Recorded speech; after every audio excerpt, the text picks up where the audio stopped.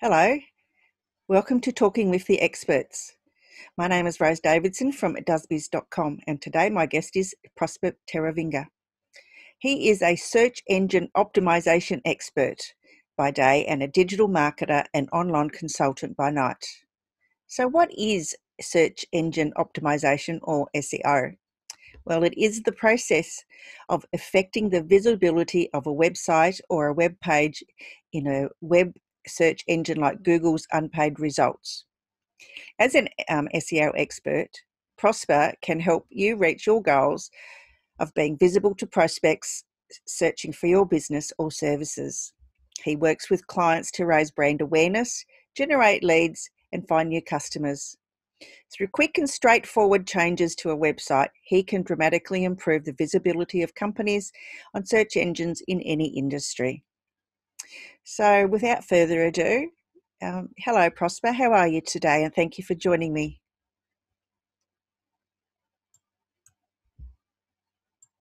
So excited and humbled to be on your show today, Rose. How are you doing yourself? I'm very well.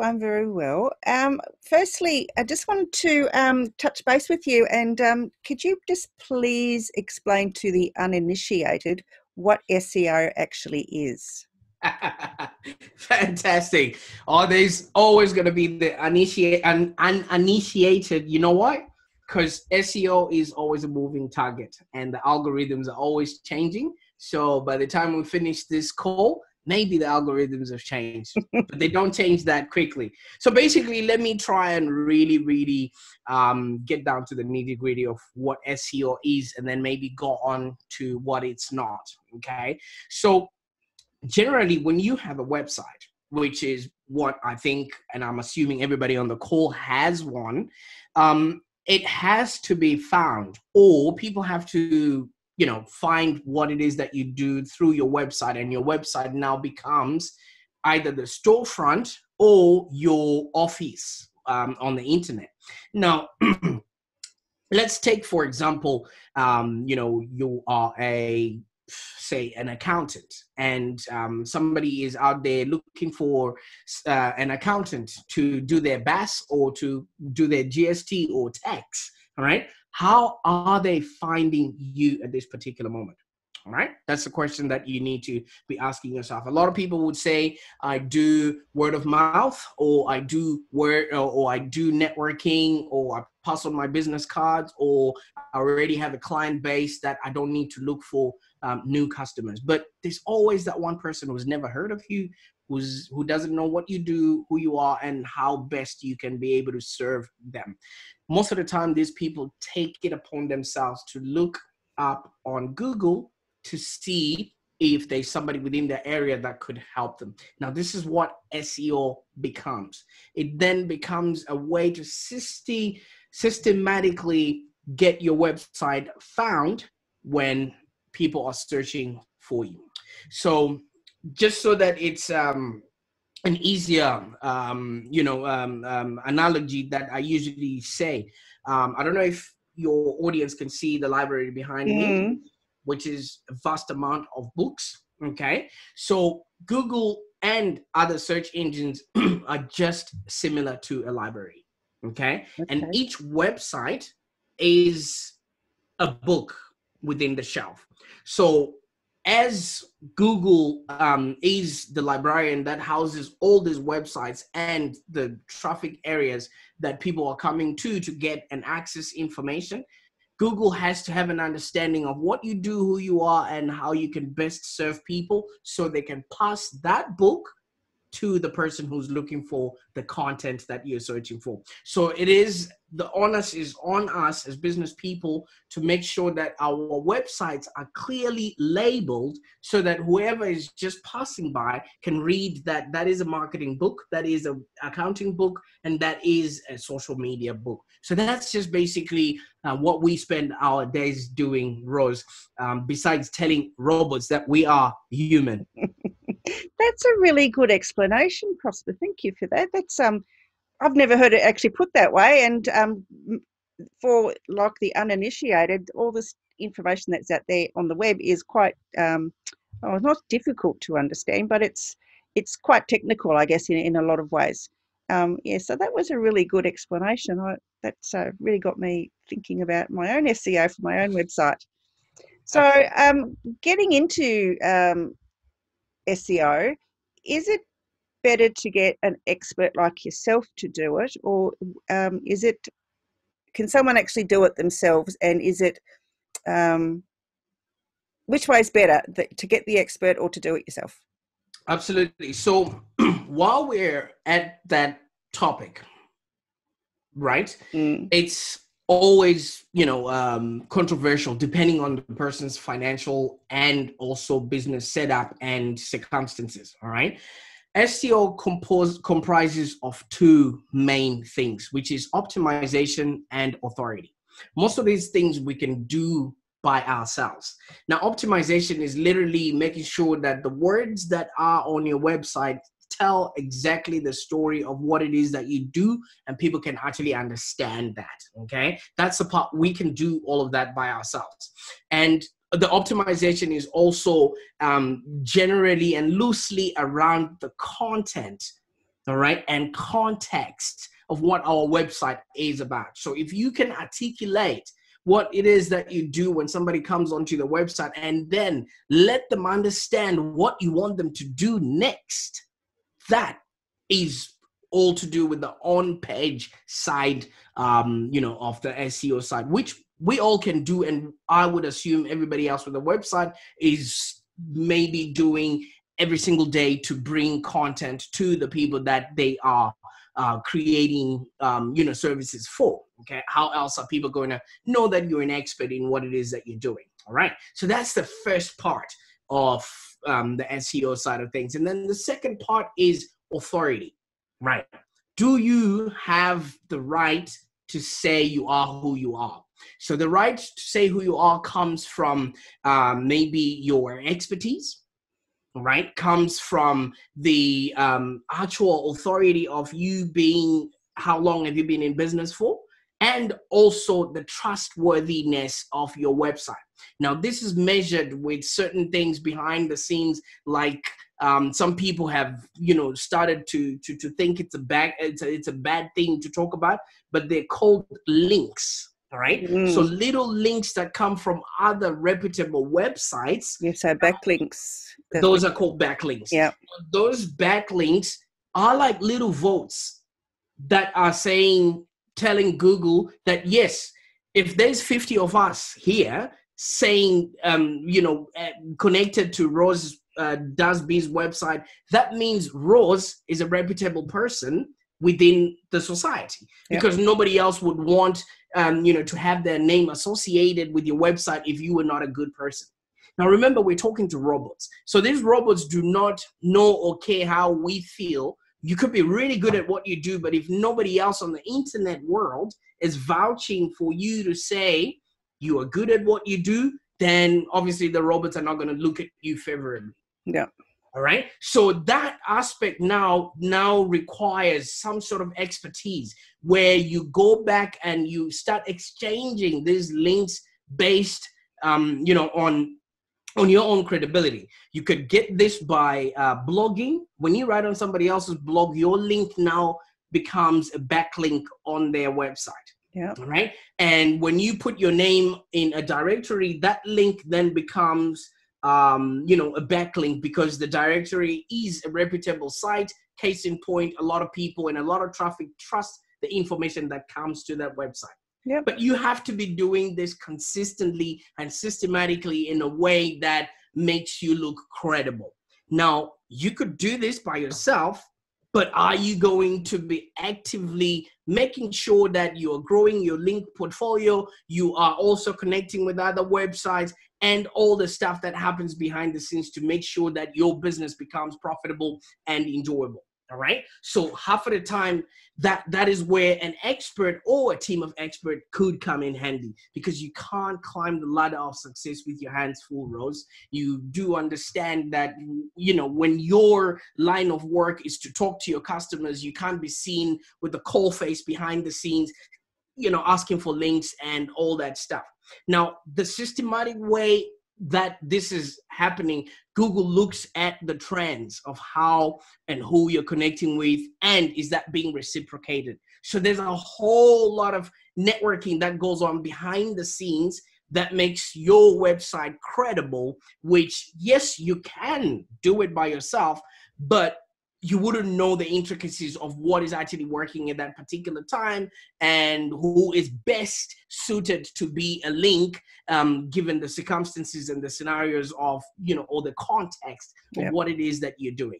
So you could do it, but are you doing enough to then guarantee that Google will look at you favorably in the light of the, you know, the portfolio that you're creating behind? So there's a lot of work behind doing SEO. So really, as a business owner, you'd be better off to employ the expert to do that for you, because otherwise you don't have time to actually work on your business, because you're too busy trying to work out your SEO and how you're ranking in Google and all that sort of stuff. So that's what I'm understanding what you're trying to say. Yes, you absolutely are understanding what it is that I've been saying. And the one thing about SEO and where we are right now in life is Google lied to us. Oh, okay. Right? Google lied to us. So basically the lie that they perpetrated was, every time you type into Google whatever keywords you would have used, the information is actually coming from Google itself. But it's not. It is coming from our own websites. Okay. So for Google to maintain face and to maintain that charade, because they've started making money off of that, all right, they are going to make sure that your website is representing them in the best light. Because for them, you are not the customer. The customer is the end user who consumes ads on the Google platform. Oh, okay. So Google Ads is the thing. That's where they make their money. So for them to continuously gain that money from ads, they have to make sure that people are coming to them for information. Okay. Absolutely right. So the more your website is making Google look good, guess what? It's inevitable that they would also make you look good in the SERPs. So that's why it constantly has to be a moving target, because technology is shifting, and the more your website is representing Google in the way that they would want, that the end customer thinks, wow, Google is so good, I get all the information from here, then it's inevitable that Google will then place your website higher up there so that people can find you and possibly do business with you. Okay, so, putting Google aside, what about the other search engines like Bing and Yahoo? Are they in the same boat? Well, there's a hierarchy, just like with any industry. And the two main search engines so happen to be Google and Yahoo, right? Yeah. But Bing is a contender, all right? Is a contender in the way that they are now creating their own, they've already created their own platform for people to search. So they just really want to make sure that people can find them. Yeah. But at the end of the day, any platform that we are on nowadays is now a search engine. We have put in so much content onto the internet that it has to be aggregated in such a way that people can find it at the tip of their fingers. All right. And be that may the case, the other really big search engine is YouTube. Yes. All right. I've discovered that. Yes. And Google already has that market. So you are better off working with Google because they have a bigger market share in all of this. Yeah. All right. They've created tools, products that makes it hard for you to leave the environment. Chrome, Google Mail, all of those things are created by Google in and of itself. So that means there's a lot more people using those products. It's also then, it makes sense for you to optimize your website for that platform. But if you've got the resources and the teams like what we then have, we make sure you are found across at least 7 of these search engines. Okay. Makes sense. Now, getting off Google for a minute as well, what about Facebook? Do you SEO for Facebook? Like, is there is that possible? Great stuff. So obviously, search engine optimization, like I said, every platform is now becoming a searchable index. Yep. All right. When you create your content, all right, social media uses what a filing system called hashtags. All right. Hashtags are little definitive words that sort of makes sense of the content that we're looking for. All right. Mm-hmm. Sometimes people say Facebook does not readily like hashtags, or it looks like you're spamming, as opposed to what Instagram is like. All right. But if you use that as a filing system for all your content, it makes it so easy for people to search for you when they come across that one hashtag. And the algorithms will always file or group content based on, uniformity. So if there's some sort of uniform way that you're putting your content out there, it will now make it easy for people to find that content and binge through or connect with you. I find that pretty much when it comes to video. If you have a certain way of writing your video, Content, what are those? Yeah, if you have a way of writing that video content, Facebook will then group all those pieces of content together to say what's next. Yeah, I've seen that. Yes, absolutely right. So that could be a way of optimizing your content so that it's searchable and can be found in one small space. So I have read that Facebook is now where they used to frown on people using hashtags. They're now promoting it to be in line with Instagram. Absolutely, because the companies merged and they want to create a cross or seamless content, passageway or throughway. Okay, so if you have already been accepting certain genre or certain types of content from Instagram, and then you putting blockages when it comes to to Facebook, you're not creating that cross-platform synergy that they are hoping to create. Okay. In the future, they are hoping to make it into one very long social media platform, which just engages our attention, and we never have to leave the internet. Yes, they're trying to what do you call it? Brainwash us. So yeah. Oh, we're there already. You've got a smartphone, right? Yeah, I guess. Yeah, we spend more time, or with yours and my business. Yeah, we spend more time online than we don't. So, anyway, so what else is there? Don't know. So I guess we've gone through an expert is better, or an agency is better to do the SEO because they have more time to do it rather than you doing it yourself. I guess for the amateur who can't afford an SEO expert or agency, and I know you explained it a little bit, would you use in your words that you when you're doing your post or your page or whatever, and there's a place there for you to put a keyword, would you through your website use the same keyword, or would you use a keyword that is about the page that you're making? Great stuff. Okay, so this is how we approach SEO, especially from a web page level. Each page is a representative of you in the search engine there. All right. So if your about us, your homepage, your blog, and each blog also then becomes yet another angle or yet another salesperson for you out there. So each piece of content that you put out has to at least give you some sort of a return. All right. So each page that you're going to be putting out from your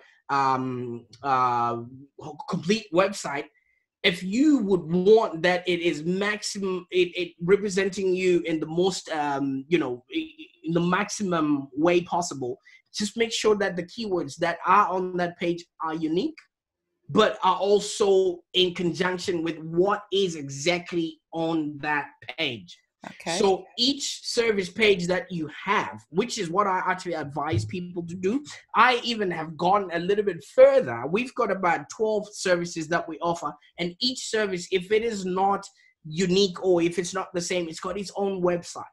The reason why we do that is so that we are very specific in what the website says we're doing and why anybody should care to stick around there for a very long time. So when people type in their keywords or whatever, all that Google robots do is scan through a sea of other websites and pick the ones that have those kind of keywords already and then group them. All that happens within 3 seconds. So if the robots cannot go through your site and see exactly what you're saying, maybe it needs 10 or 15 touch points to be safe, and doesn't see that on your website, automatically it moves and goes somewhere else. So you want to make sure that the keyword that is being represented by that page is at least present in quite a lot of other areas within that page, all right? So that you're not creating a situation where that page is deemed irrelevant just because there's insufficient keywords or insufficient evidence to prove a case that this is exactly what it is that you're doing. Because remember, SEO is a zero-sum game. All that is important is the first three listings that are on that page when somebody's searching. Very seldom do you find somebody going through to number 4 or number 5 or going through to the second page of Google. You know, there are stories being told that, if you really want to hide a dead body, put it on the second page of Google of any search, because nobody goes there. No. And it's now true just simply based on the fact that we have a 3-second rule when we're searching for something. If it's not appealing or we're not seeing it, we think we've typed in wrong. And then we go in and correct our typing. So if you want to be found in that, decision phase of your customers looking for exactly what it is that they're searching for, make sure you've got long tail keywords, all right? Write the keywords in as much as the person speaks. This is very important. Back in the days, we used to go accountant Melbourne or accountant Sydney. But these days, people are used to their phones so much, they actually think their phones understand them, all right? So the kind of keywords that people are writing in is, how do I calculate my GST, all right? That person is looking for maybe an accountant or information that you could have provided, because people are coming to the internet to get information. Yeah. So the best way to really, really do this is start speaking the language that your customers speak. All right? Yep. So if I'm going to make a long tail out of this, every single day I walk, well, in quarantine, we don't do that anymore, but outside my home, we've got a shopping center about maybe a block away. And just outside that shopping center, there's a dentist who's got a sign outside there that says, "New patients welcome." I need a dentist. Look at my teeth. All right? I'm going to need a dentist. This is not a pain yet. But I can see in the future, I might, I'll make some money. I might just need to make that look a bit nicer. Yeah? Right now, I might be considering that. But do I call myself a patient? Not yet. Not yet, because you haven't gone there. Great. So that dentist is losing mind share with me already. Because the person that he's looking for is not me, but I'm a potential All right. Okay. Yep. So the language that I speak is, how can I fix my teeth? And that's normally how I type into Google. Yep. Same as me. Yeah. I put the how do I do something, or why is this, why isn't my plant growing, or, Yes. And then that's the first three that you find is where you normally then find your yeah. answers. Yeah. I used to know when Google first came out back in the day, because, I used to like go to page 8 and page 9 to find information, and I used to find quite good information, in the pages. I didn't like the stuff that was on the first page. So Google has changed a lot over the years with how they're presenting information. I mean, obviously they've had time to grow up, I guess. Oh, absolutely. And they're making enough money not to worry about making quick sales, but to really make a good experience. Yes. And I think that's what a good website is as well. Absolutely. Absolutely. So when people might be asking, Rose, how then do I know what my customers are talking about? Mm-hmm. Most of these questions are answered in your testimonials. All right. So your testimonials might be, oh, Rose is very kind, very caring, made this whole process easy and seamless. We would highly recommend her. So naturally, you're already looking at, okay, they're not talking about the end product here. They're talking about the experience. Yes. How can I write the experience into my copy? How can I integrate the experience into, the blogs that I put out there? When people are searching for this kind of thing, that my website shows up. If you don't quite have the testimonials that you might want to use, you could go ahead and look at your competition's testimonials. What do they like about that website? What do they like about the service? What would they want more of? And then you just literally ingrain that into your copy, and voila, you have started collaborating with the audience you're hoping to connect with, because you're already speaking their language. Thank you for speaking Zimbabwean. This is how we're showing up to our clients every single day. They're all speaking a language that we don't understand. That's right. And our clients are just right there waiting. Okay, so staying on that topic about language, and now this question has just escaped me because I got so taken aback by, a second language that I didn't understand. So there you go. Oh, I just broke your pattern there, didn't I? You did. All right. So, I think, SEO. So it was about pages. What were we talking about? Pages, SEO, language. Yes, something about testimonials and pages. And how do you find out what your competition's doing if you are like a bit unique, like my service? Absolutely. Right. So the best part is, if your service is unique, where are your customers right now, and where will they go after they've left you? All right. So before they contact you, who are they talking to?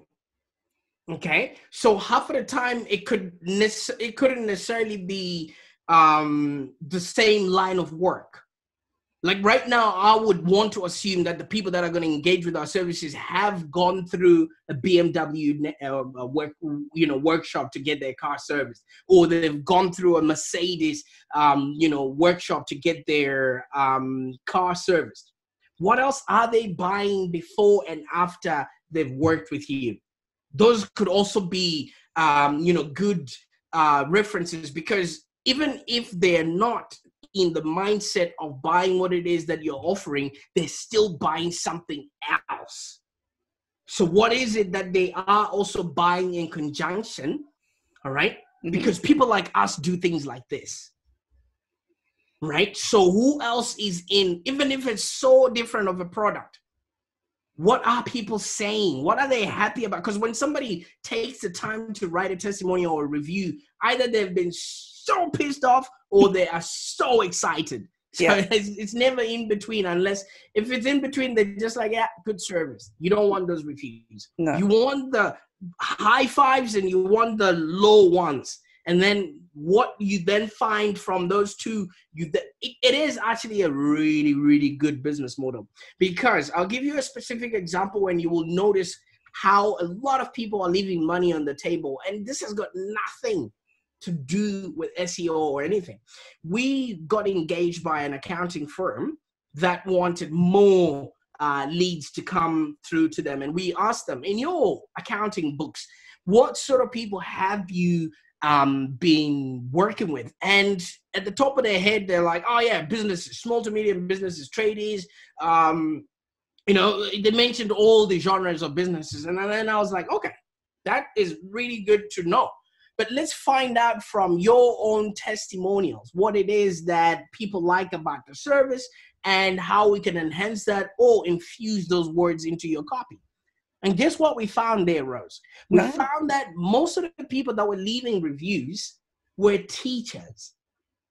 Ah, all right. So there were teachers that had stayed with them for 20 years because a teacher knows they're going to be guaranteed of an income for that long. So it's inevitable that they're going to be wanting a tax return. So they just want an accountant who understands them. They don't have to go and plug into any accountant every single year.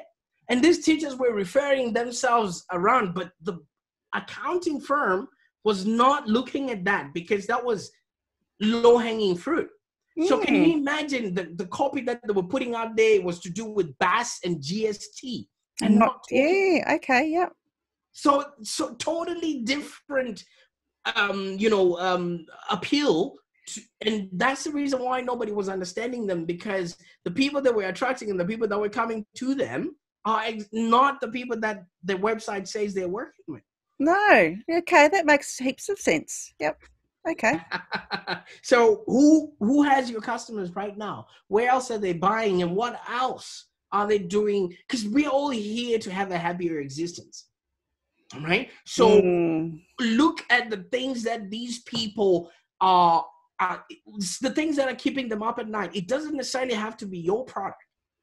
But what is it that they're saying, and how are they connecting with these products that you can take on and make it your own? Because these are the same wallets.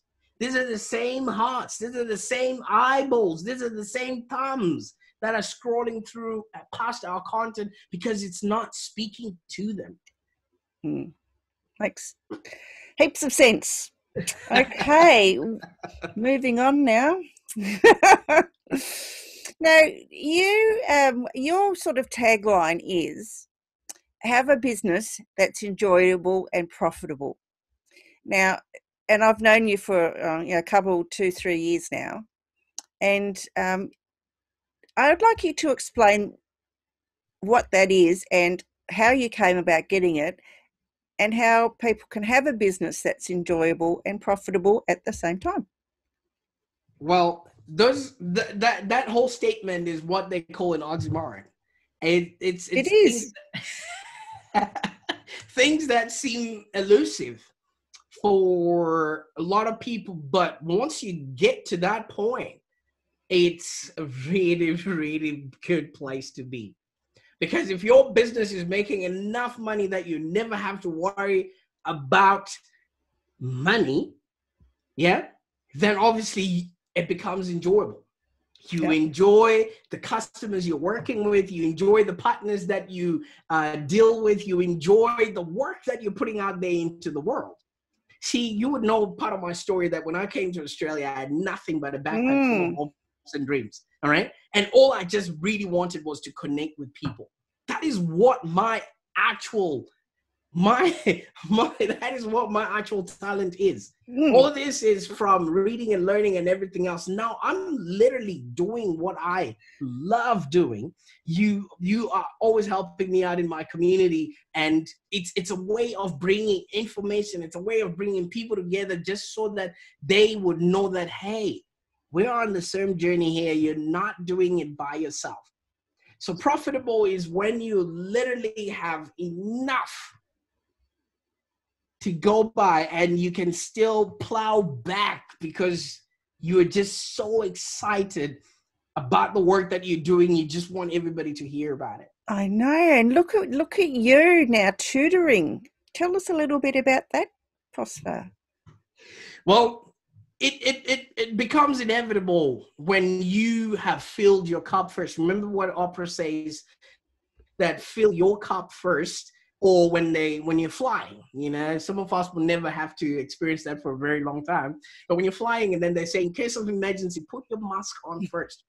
What I do every single day, Rose, is I make sure in the 24 hours that we have in a day, I carve out 4 of those to learn. So the more you learn, the more you expand your mind, the more everything starts making sense.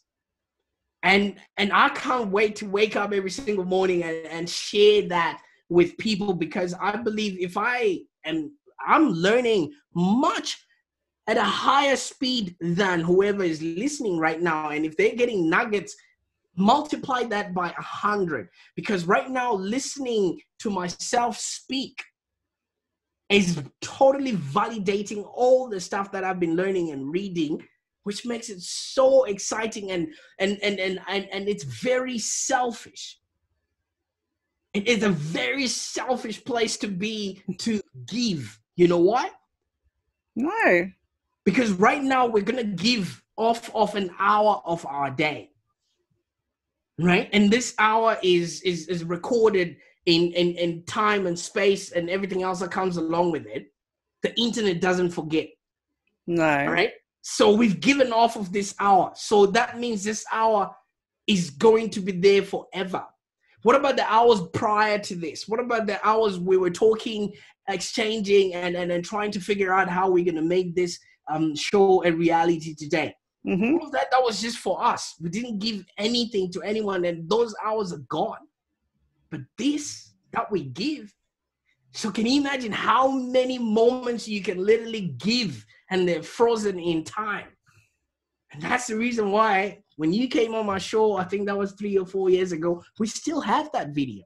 Yes, we do. Yeah. And we both gave time, didn't we? We did. And I enjoyed it. That was heaps of fun. And you've got that tutoring thing. I mean, I can't believe that you were offered that. That is amazing. Oh, you mean with the RMIT? Yes. That's amazing. Yes. Thank you so much. And for me, that is, that is just phenomenal. You know, it is. Even if I'm doing it for free or whichever way, but you cannot buy such publicity. No. You know, and having my name associated with one of the biggest universities, especially in my field, not a lot of people are going to know that I wasn't compensated for that, but I will take that. So at the end of the day, it's all come from a space of the person that connected me to this whole thing. Very funny story. I met them 4 years ago while they were on their journey. Mm-hmm. And apparently they've been looking and watching at my stuff. Oh, okay. So even though I haven't done anything for somebody that would think, but there was that person who was watching, and their own way of paying me back was to put me on that platform. So you never know what it is that you're doing. It's just also like I've heard. Story. It's just like with my story with that teacher. Yes. I think you would know that Channel 9 thing. She would have come to to Zimbabwe from Australia, just thinking that she's just, a semester or summer break or whatever. But she didn't know the influence that she was imparting, or the seed she was planting on what is now this. Yeah. So that has now become my mantra. You never know who's watching. No, Even I've heard. Yeah, yeah. I've got opportunities just as you know recently, yes. because you just never know who's watching. And yeah, oh, it's been quite a journey for me, and I've been quite. I've been a little bit overwhelmed by the attention. Well, see, that's the enjoyable side of things, because when people look at a return, I'm just going back to the profitability and Yep. enjoyability. All right, we look at profitability in terms of ROI, Mm-hmm. in terms of the investment financially, right? What about the energy? What about the time? What about the effort, the mind space, the heart space that we give into every single project that we ship out? Who is Mm. measuring the return of investment on that? Well, it's time. It's timeless, and and the word escapes me. I know. You can't put a price on it. It's priceless. Absolutely. So when I talk about profitability, for lack of a better term, I'm just talking about the little accessories Yeah. that you pick up on your way to success. Yeah. Because And profit's those, not always about money. Profit to me is bringing joy to somebody else. It profit because it profits my heart. you can't put a price to that. No, no. So yeah, that really explains your thing. Because I know that you write it quite often on everything, and I just wanted you to explain that to people, because people might think you're a bit, I don't know, vain or something, Oh, but I know absolutely. you're not. I mean, I know you're not. I know you're not.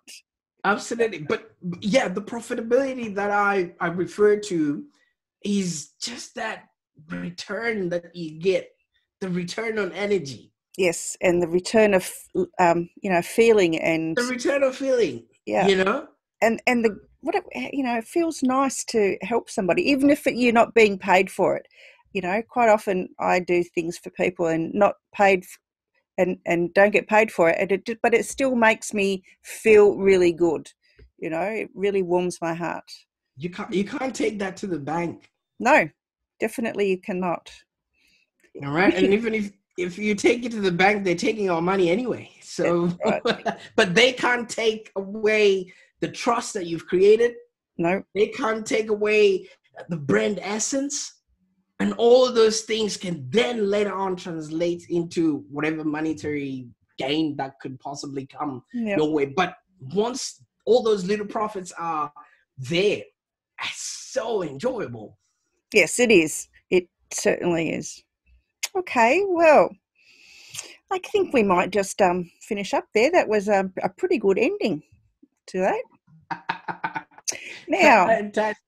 I just wanted to let our listeners know that if you wanted to get in touch with Prosper, he has a website at lifelongdigital.com.au, and his community is Lifelong Digital Community, which I am so grateful to be a member of, and he's at one of the admins to that group. So it's a great place to be at the community. Yeah, so can you just talk to us a little bit about your Live Long Digital Community, Prosper, just to give people an idea about what it is and and why they should join, because I think it's a great space. Absolutely. So I'm creating a space where real people, real businesses have real conversations as to what is actually happening. There's a lot of stuff, fluff, and drama in the social media space that has been created for us. And half of the information that's on there is designed to make somebody richer. It's got nothing to do with us. All right. So I've created a space where, business ideas can be created, business information can be gathered, and people can actually collaborate and create work that matters. I'm building it slowly. I'm not in a rush to make it the biggest, baddest thing. I just really want that when somebody walks in there, they would literally notice the difference, that they are in a different environment. And thank you so much, Rose, for your effort and contributing to the content and everything else that is in there. One day somebody's going to come and knock on your house's door and say, hey, because of you, I haven't given up. And that's what I'm hoping we're creating in and amongst the business community and the people that come and join this community. No, it is a really great space. There's heaps of groups in there from nearly every capital city. We're slowly building the membership up in each of those little groups, and there's heaps of topics that you can follow and heaps of people you can follow. And it is a good space to be in because there are great topics, great conversations, and just, I don't know, it's just a wonderful space. I really enjoy it. And it was really great to connect with you in there. Now, so as I said, with Prosper, he's also got a blog page, but I won't go into all of those. But you can catch him on link. You're on LinkedIn, Prosper? You're not? I am on LinkedIn, yes. Yes, LinkedIn and Instagram. He's also on Facebook. I know that for a fact. And he's got a blog. So, Prosper, thank you so much for joining me today. I really enjoyed our conversation. And hopefully we can do it again sometime. So if you'd like some more information about the services that Prosper has, they will be in the links to the podcast, and I'll put them in there. So until next time, thank you for your company, and I'll talk to you again very soon. And thank you, Prosper, again for your time. Oh, fantastic. I really appreciate the honor today, Rose. Thank you.